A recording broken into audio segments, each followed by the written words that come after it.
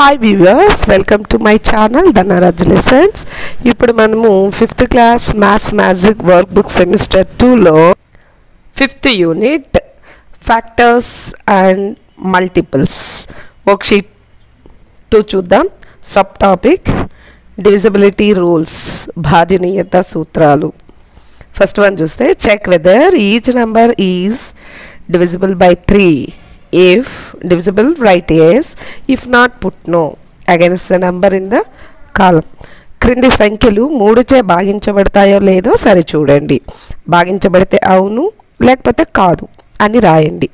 ఇక్కడ నంబర్ ఇచ్చారు సంఖ్య. డిజిటల్ రూట్ అంటే అంకమూలం. ఇక్కడ divisible by 3 yes are no. 3చే భాగించబడుతుంది.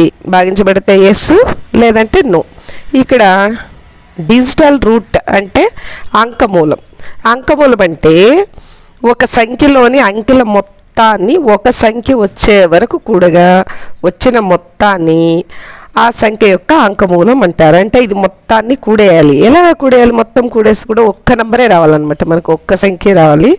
అది 3తో భాగించబడుతుందా లేదా అనేది మనం ఇక్కడ వేయాలి. 3తో భాగించబడాలంటే ఒక సంఖ్య అంకమూలం అనేది దీన్ని కూడితే మనకి 3 అయినా రావాలి, లేదా 6, 9 ఇంత వస్తేనే అది 3చే భాగించబడుతుంది. ఓకేనా? సరే, ఫస్ట్ వన్ చూద్దాం. 5736 ఉంది. దీన్ని అంకమూలం కనుక్కోవాలి ఫస్ట్. అంటే 5 + 7 + 3 + 6. దీన్ని చేస్తే ఎంత వస్తుంది? 9, 16, 21. ఈ 21ని కూడా మళ్ళీ కూడాలన్నమాట. అంటే 2 + 1 3 అవుతుంది. ఓకే, అంకమూలం 3 వస్తే 3చే భాగించబడుతుంది కాబట్టి మనం ఇక్కడ ఎస్ రాస్తాం. ఓకేనా? నెక్స్ట్ సెకండ్ ప్రాబ్లం చూద్దాం. 4 + 7 + 5 + 8. దీన్ని కూడదాం. 8 + 5 13, 20, 24. ఈ 24ని కూడా ఒక్క నెంబర్ వచ్చే వరకు కదా యాడ్ చేయాలి. సో 2 + 4 = 6. ఓకే, ఇది కూడా 6 వచ్చింది. ఎస్. నెక్స్ట్ ఇది చూద్దాం. 6 + 4 + 0 + 5. ఎంత? 5 + 4 9, 15. మళ్ళీ దీన్ని కూడా యాడ్ చేసుకోవాలి. 1 + 5 6. ఇది కూడా 3చే భాగించబడుతుంది కాబట్టి ఎస్ రాస్తాం. నెక్స్ట్ 8 + 1 + 4 + 1 = 1 4 5 6 14. అంతేనా? 14. ఓకే, దీన్ని కూడా యాడ్ చేయాలి. 1 + 4 = 5. 5 అనేది ఇక్కడ అంకమూలంలో 3 6 9 వస్తేనే 3చే భాగించబడుతుంది కాబట్టి ఇది కాదు. నో.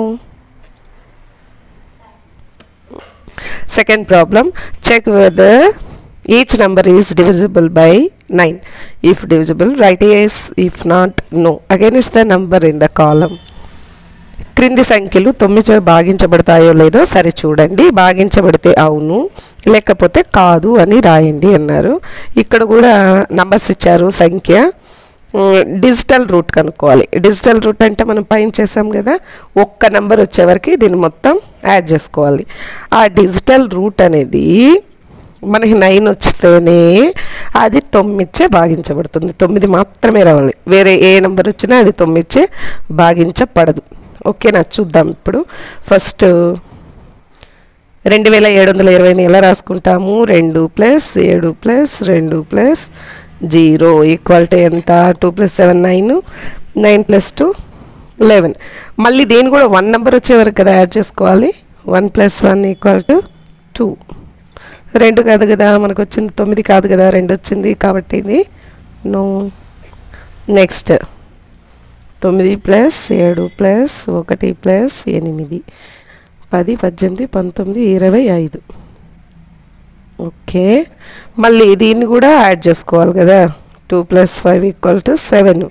ఇది కూడా నో. నెక్స్ట్ 8 + 0 + 7 + 6 = 6 7 ఎంత? 13. 13 ఒక 8 21. దీన్ని కూడా యాడ్ చేసుకోవాలి. 1 నెంబర్ వచ్చే వరకు యాడ్ చేసుకోవాలి కదా. 2 + 1 = 3 ఇది కూడా నో. అంటే మనకి డిజిటల్ రూట్ అనేది 9 రావాలి. అంకమూలం 9 అయితేనే 9చే భాగించబడుతుంది. ఇవన్నీ కాదు కదా, నో.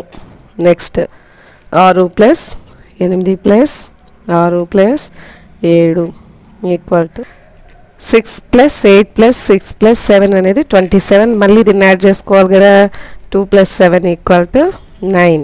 ఓకే, ఇక్కడ డిజిటల్ రూట్ అనేది 9 వచ్చింది కాబట్టి దీనికి ఎస్ ఇస్తాం. ఓకేనా. ఓకే, నెక్స్ట్ థర్డ్ ప్రాబ్లం చూస్తే check whether each number is divisible by 3 or 9. If divisible right yes, if not no against the number in the కాలం. క్రింది సంఖ్యలు 3, 9చే భాగించబడతాయో లేదో సరి చూడండి. భాగించబడితే అవును, లేకపోతే కాదు అని రాయండి. ఇక్కడ నంబర్ ఇచ్చారు, సంఖ్యలు ఇచ్చారు, డిజిటల్ రూట్ కనుక్కోవాలి. ఇక్కడ అంకమూలం కనుక్కోవాలి. నెక్స్ట్ అంకమూలం కనుక్కున్న తర్వాత డివిజిబుల్ బై 3 3చే భాగించబడుతుంది, డివిజిబుల్ బై 9 9చే భాగించబడుతుంది అన్నారు. సరే చూద్దాం ఎలానో. ఇక్కడ అంకమూలం అనేది 3చే భాగించబడాలంటే కంపల్సరీ అంకమూలం అనేది మనకి 3 కానీ 6 కానీ 9, 3, 6, 9 దీంట్లో ఏదో ఒక నెంబర్ వస్తే అది 3చే భాగించబడుతుంది. అంకమూలం అనేది 9 వస్తేనే అది 9చే భాగించబడుతుంది. ఓకేనా. ఇది ఫస్ట్ నెంబర్ చూద్దాం. కలుపుకుంటాం. 3 ప్లస్ 9 ఎంత అవుతుంది? 9 ఒక 3 12 15. మళ్ళీ దీన్ని కూడా యాడ్ చేసుకోవాలి కదా. 1 + 5 = 6. 6 వచ్చింది. ఎక్కడుంది 6? ఇక్కడ ఉంది. సో ఇది వచ్చి 3చే భాగించబడుతుంది కాబట్టి మనం ఇక్కడ ఎస్ రాస్తాం, ఇక్కడ నో. నెక్స్ట్ చూద్దాం. 3 + 8 + 1 = 10 12 వస్తుంది. మళ్ళీ దీన్ని 1 నెంబర్ వచ్చే వరకు యాడ్ చేసుకోవాలి కదా. 3 వస్తుంది. సో ఇది 3చే భాగించబడుతుంది. ఎస్. 9చే భాగించబడదు, నో. నెక్స్ట్ 2 + 7 + 3 = 12. 1 + 2 = 3. ఇది కూడా ఎస్, నో. నెక్స్ట్ 5 + 4 + 0 = 9. 9 వస్తే 3చే భాగించబడుతుంది, 9చే కూడా భాగించబడుతుంది కాబట్టి ఎస్ ఎస్. ఓకే. 8 + 1 + 9 = 18. 1 + 8 = 9.